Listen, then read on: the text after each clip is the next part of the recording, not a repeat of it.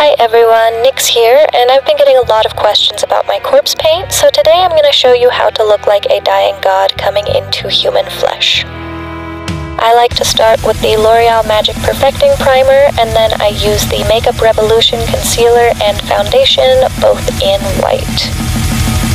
For powder, I'm going to use the Manic Virgin White Pressed Powder, and then I like to do a little bit of a contour as well. Any light gray eyeshadow will work.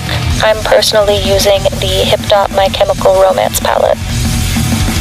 Filling in your eyebrows first will give you some framework, and then also make sure they're really opaque and black without any patches in the final product, so I like to go ahead and do that. For the immediate eye area, I like to use a gel eyeliner or a cream eyeshadow. This one's a cream eyeshadow that I'm first applying with a flat concealer brush and then a lip brush. To set the cream product and get that as black as possible, we're going to go over the top with a black eyeshadow.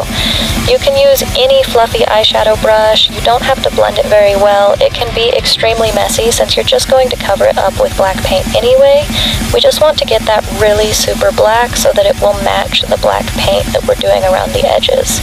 It does look a little funny if you have the stark black paint and then what should be the darkest part of your eyes is gray.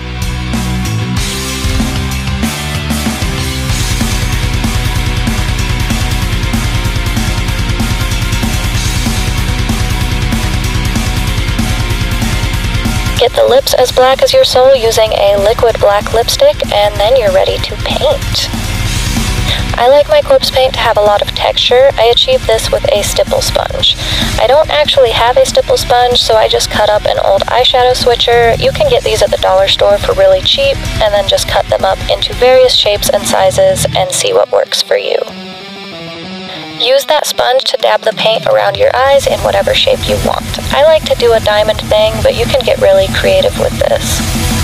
I recommend concentrating the paint closer to your eyes so that you get kind of a gradient in your texture, but you don't have to do it that way. Do the same thing around your mouth, and then just keep building up the texture until it is to your liking. Once the texture is done, it's time to get lost in the Carpathian Forest. You can use any fine detail brush for this. I'm using one that's designed for painting minifigures for Dungeons & Dragons and Warhammer. Not sure if that gives me any true cult cred. Draw a bunch of squiggly lines radiating from your eye. You can do this in any shape you want. I'm sticking to the diamond shape that I usually do.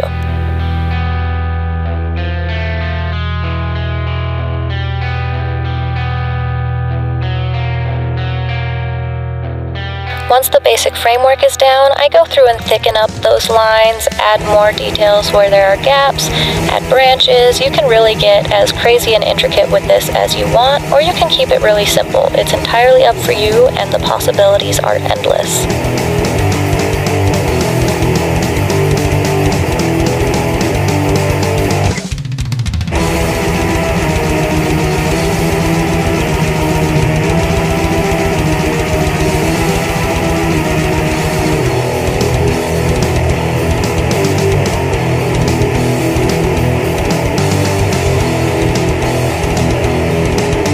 Still adding branches because I personally like corpse paint that is really intricate.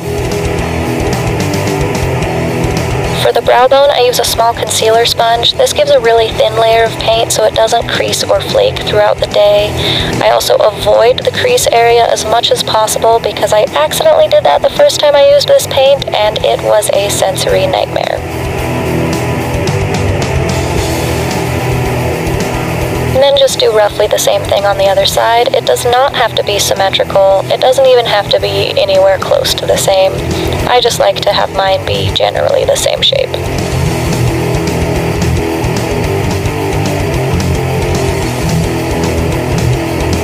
Sometimes I add the branches around my mouth, sometimes I don't. It's really personal preference. Today I decided to go ahead and do it.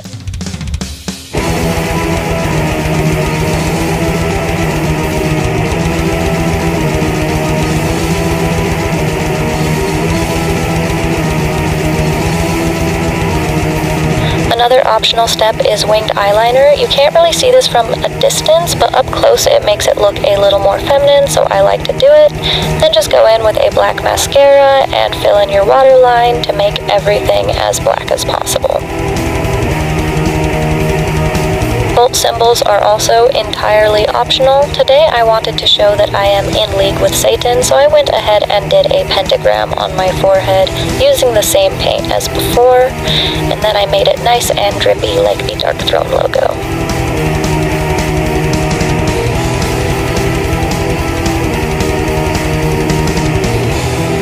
Congratulations, you are now true cult. Go forth and wander in the night, pale swordsman. Just be wary of the funeral fog. I'm done making black metal puns now, I promise.